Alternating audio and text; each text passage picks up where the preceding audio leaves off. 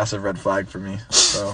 Plastic surgery is a massive red flag for you? Yeah, it is. I don't blame you. Because I want to have kids one day, and I want to know what they're going to look like, and if your face is full of concrete and jelly, like, I don't know what they're going to look like. That's not ridiculous. That's not ridiculous to say that.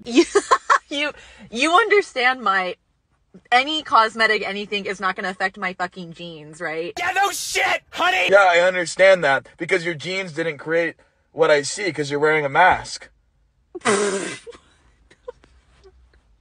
I don't know what's funny. I'm being serious. It's literally, it's a tiny bit of Botox. Do you not understand? Like, yeah, it's called a lip flip. Nah, bitch, I'm cool. It's not. Why? What's wrong with the lips that were already there? It's none of your business what was wrong with it before. Like, I wanted to get it, so like, that's all that matters. You're a gorgeous specimen. And you're quite cute. Thanks. And I would love to continue to date, but I'm going to need to know on a scale of 1 to 10 how plastic you are. It's in my opinion, we've got a lot to worry about here. I'm scared. What? What? Yeah. How Can you give me just a number? I can't even. I'm not asking for details, just a number. Box out of 10. I'm not answering that fucking insane question. No. Hey guy, fella. Bro's got the right idea here. I mean, these days women have far too many outlets they can go to that just praise everything they do. Good or bad, every choice they make is empowering. From the fucking ridiculous plastic surgeries to the OF accounts, all they do is try and normalize their terrible choices, shove it down your throat, and try and force men to accept it. And you can't make them change because all the media out there, all it ever says is, you know, women can do no wrong and men are the bad guys. But what you can do is just stop putting them on a pedestal. Stop reinforcing this shit behavior by giving it attention. Don't be afraid to call them out and give them a good fucking dose of reality when they need it. Because if more men start having the balls to do this type of thing, well, maybe eventually it'll start sinking in. Oh my god, you're so cute. You know,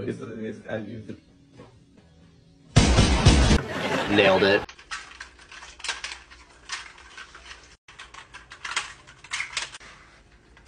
So, like, if I show her that, do you think that I'll get some puss? Yes or no or yes? Hell yes. Gryffindor! Look, I'm not gonna lie, Gryffindor had me fucking dead. But we also got a top-notch comment here. VLC player installed successfully. Oh, my work, fuck. Oh, on my way, fuck your bitch. Hey, yo, what the fuck? What's your craziest experience with your ex? I ran over his mom and got 7 years in prison. Wait, first of all, you're not gonna speed past that like you didn't just say what you just said. Because she was standing behind my car. What's your body count? About 80. Yeah. Trying to make it 81? Sure. So I can get your number? Yeah. That motherfucker don't miss. Oh, I'm itchy. Itchy, why am I so itchy? First of all, whoever edited this clip with Snoop Dogg saying that motherfucker don't miss, like how the fuck he could miss? Her body count is 80. That's not an accomplishment.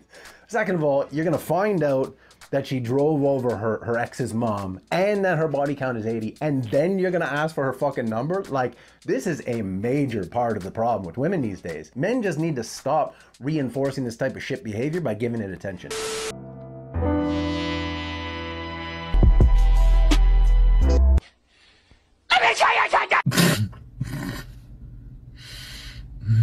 For those of you who didn't know what the fuck that was Fire Marshal Bill. It's one of Jim Carrey's characters from In Living Color. If you haven't seen it, check it out. It's pretty fucking hilarious. And also, please don't forget to like, comment, subscribe if you're enjoying the video so far. I do appreciate you. Let's get right back into it. So you ever had a girl who's like, keep going, I'm almost there, and then you like, I'm soft.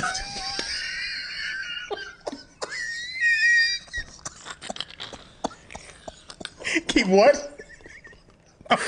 I'm already in the car. I'm already in the car. I just called Uber.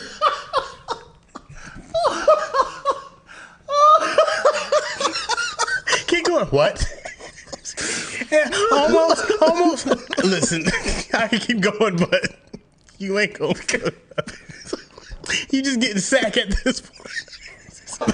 And all balls right now. You get right here. I'm just doing cardio right now. It's facts! It's facts! These are not facts. These are not facts. Does it look like I care? Whatever it takes, all right? Whatever it takes. You consider yourself romantic? Yes. To a fault. Really? Yeah, because women pretend they like that bullshit and they don't. They like it until you do it, and then it gives them the ick. This is bullshit. No! That's so true. Go around treating her good, kissing on her, and literally holding her hand everywhere, and then telling her she's the best, and encouraging her, and supporting her, and doing things for her that she didn't even anticipate she needs, and then paying for everything, and then leaving rose petals and being like, you know, today's the first day we met. What an asshole! All of that gets you just like, what a fucking loser. Like that's what they do. They go, this fucking guy's obsessed with me. It is true. Yeah, women don't like it. They say they like it. My grandma liked it, but there's nobody like my grandma anymore. Which means we're all fucked. Yeah, sure, they're gonna tell you they want all that nice shit. And that's what they're looking for because it makes them seem like the good guys. Like they're the romantic ones and men are the problem. They're not gonna tell you they want someone to treat them like shit because that might make it seem like them and their choices are the problem. And that, my friends, as we all know, is blasphemy. Worst moments in man history. 1920. Men give women the right to vote. Shit. And all they accomplished was OF. Oh, how they've come so far. Look, obviously joking, not joking, but look, I'm sure that the founding members of women's rights would be real proud of modern women and all the choices they're making. Hey! Alex! What? What the fuck? What? It's so dirty in here. The What do you mean? dishes are overflowing. You're half-eaten cereals there. You're a fucking trailblazer, leaving shit all over the ground. I've been working all day. I'm so exhausted.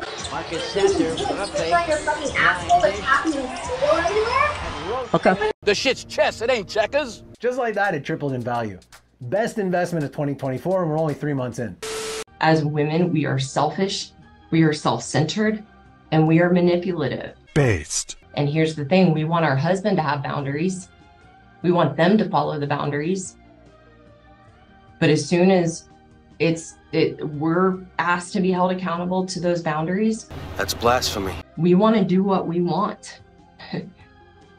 We hold the double standard. You need to follow this boundary, but I don't have to. Bingo! Yahtzee! And what I've learned about myself as a woman and working with other women, we are not good at keeping our word and following through with our word. We lack integrity and we lack character with ourselves. We traced the call. It's coming from inside the house. Think about it. For the women watching and who are open to hearing my message, think about how poorly we keep our word to ourselves when we say we are going to do something, when we say we're going to change something in our lives or we're going to do something differently.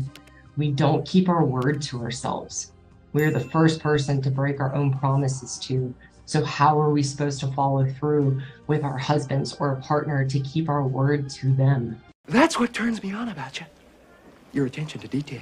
For those of you who don't know, that's Karen Seitz. She's like a marriage therapist who is literally always speaking facts. I mean, she is single-handedly putting respect back on that name, Karen. You know, she's one of the few women out there who actually see reality for the way it is, right? And let's be honest, you know, selfish, self-centered, manipulative, don't forget hypocritical. I mean, these are characteristic traits of modern women these days. And when a person is selfish and self-centered and they manipulate situations to suit their own needs and they don't give a shit whether they're hypocritical or not, how can you ever expect someone like that to take responsibility or hold themselves accountable for anything, let alone bring you any kind of peace? And when faced with the idea of maybe spending more time with a person with this kind of lack of character, it's really easy to see why so many men out there are just saying like, why the fuck would I bother? Run or PS5, what is your decision? PlayStation 5 or get played by 5 women. PS5 can play that thing for 5 seasons. For girl, I can last 5.5 seconds. PS5 won't leave me on red. PS5 just make me happy. PS5 never cheat on me when I do math in the library. Finally, get me emotional, damn it. Now listen, that's called motherfucking bars, nigga. Between men and women, who do you think is closer to unconditional love? When it really boils down to it, men are the more romantic ones. Like for most of my friends, they're looking for one girl and that's it. And while for a lot of my girlfriends, it's like they're choosing their favorite kind of coffee. Because they have a lot more options. They want to sift through the options and find like what's best. I'm good. Thank you. I mean, it's pretty obvious who's closer to unconditional love, right? Like, not all men are created equal, but most men could see that cashier at the grocery store and be happy. You know, if he thinks that the relationship is going to work, he's going to put himself into it 100%, not care who she is or how much she makes. That's pretty close to unconditional. Whereas women, in general, not all, in general, are hypergamous. They're always looking for the next best thing. They need someone on their level or better. And if you fall even a little bit short, a lot of times they can pretty easily move on and not think twice about it because they got all kinds of options, right? Not to mention that divorce for women is incentivized. Not to mention that they have normalized all kinds of non-sexual cheating that makes it socially acceptable for women to pursue other interests, to keep their hooks in other men and keep their options open while they're still in a committed relationship. But look, like I said before, we have a part to play in all this. We need to stop reinforcing bad behavior by giving attention to the wrong types of women. Like, if you're with a woman who can't seem to just be with you while she's with you, then fucking move on, period, end. Even if you're the type who really finds it difficult to find women. Because I can guarantee you one thing, that you will be a hell of a lot happier alone than with the wrong woman. And look, if it all comes to that, just remember we're men. They call us simple creatures, not because we're simple-minded, but because whether we're alone or not, we can always find happiness in the simplest things. Last sec. Make sure you got time. Yeah. Oh, here it is. Oh! Holy crap! Oh my gosh! Awesome. Yes!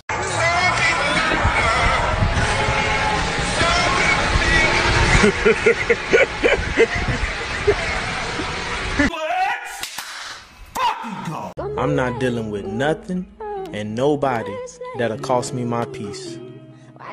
My peace is #1 priority, and I'm gonna protect my peace at all costs.